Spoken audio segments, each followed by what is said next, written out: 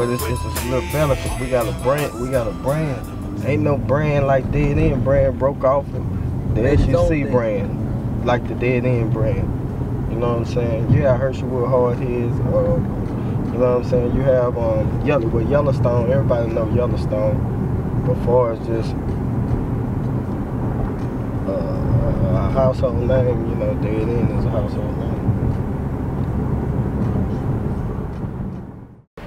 It's 11/9/11, you know what I'm saying? It's where all us hung out at, you know what I'm saying? Most people you hear on Screw Taste, as far as the Stick One, the Big Hawk, the Fat Pat, the KKs, you know, Sugar Hill, you know, it's a long line of people. And you know, we always used to be out here all night, you know what I'm saying? All night long we would be out here. When we come from the club, this is where we'll be. You know, I stayed up there. Me and my homeboy Lil Black, you know, and T-Shakers, you know what I'm saying? And, this where I came up at, man. This where I went from a boy to a man, you know what I'm saying?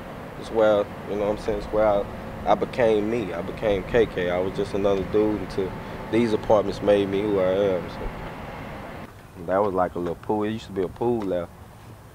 And that little shack there was like a little clubhouse. They would actually have basketball tournaments here from the radio stations. Yeah, Wicked Cricket. Yeah. Like that was back when we used to listen to something on the weekend when we was younger. Wicked Cricket used to be. That's when Wicked Cricket them first got started. Yeah. Back in the day, like in the 89, 90, something like that. What years are we talking about here? When you were saying like this thing was vibrant, people were moving around. Like in the 80s, 87, 88, 89, yeah. It was, I mean, you can go look it up on the radio, Lucy Lunch Meet. Yeah. It's always events going on around here. Like, when I got out in like 93, 94, it was similar to this, but it still had, you know, the basketball court. Like when we stayed up there, we crunked the basketball court back up one time. You know what I'm saying? The people started coming back out. The store was still there, but it wasn't like in the 80s. In the 80s, it was everything was new. Yeah. You know what I'm saying? We had a store, we had a deli, we had a barbershop, we had a game room. We had all that in these apartments. Yeah. You know what I'm saying? So you really didn't have to leave, to tell the truth. So where do the kids play? There ain't nowhere to play. Yeah. If you look at it, it's nowhere to play. But you know, I mean, what you gonna do? Well, I mean, ain't nothing to do. But I'm telling you though, I just had so much fun in these apartments right here. You can do whatever you wanted to do. Now you want to get the way you talk, man? What's up, bro? Yeah, get that shirt. What's up, man? What's going on? Huh? What's up? Yeah, in the hood. Oh, what's up? Hey, what's up, man? What's up right on time? What's going on, bro? Hey, you give me a little spiel about yourself, you know what I'm saying? This is my homeboy, you know what I'm saying?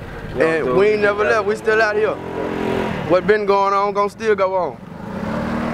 Evolution, right? They the reason why they made the transition from the South Park Village to the Dead End to let us know, you know what I'm saying? The DA album, you know, it changed a lot. It changed the whole culture. Our hood just brought us all together.